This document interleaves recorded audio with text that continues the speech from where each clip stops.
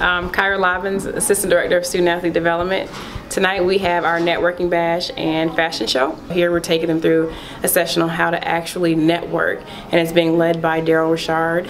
He's been in the business world for a while. He was a finance major in undergrad, and he's networked his behind off and has made a lot of connections between the time he graduated and now that he's working here at Clemson. I want you to meet as many people as possible, and you're going to see the reason why you're doing this. So, can I get my music? It's a little mingle time. Mingle, have a good time, y'all. Y'all got 5 minutes.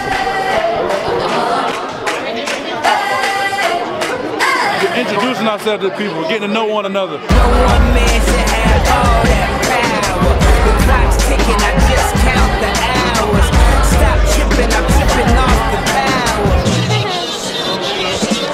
We partner with Belk. We have our own student athletes modeling tonight to show our student athletes the difference between professional attire, business professional attire, and business casual attire. So hopefully they walk away today ready for the business world and any other opportunity that they are presented with.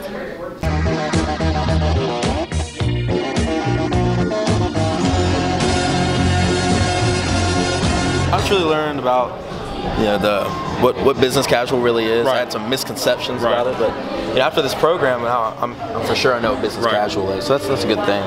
I learned a little bit about networking. Right. Counting 3. Right. Guy made some good points. Exactly. I learned a lot about following up. It's a good thing to do. I don't always do that, so now I will. Dude, you ready for the real world? I'm ready for the real world.